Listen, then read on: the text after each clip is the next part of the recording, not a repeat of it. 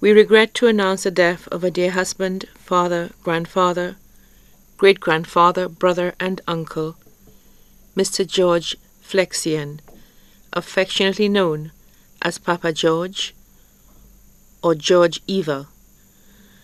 He passed away peacefully at his residence, Felixien Choiseul, on Wednesday, April 18, 2018, at 11:17 p.m. He was 81 years old.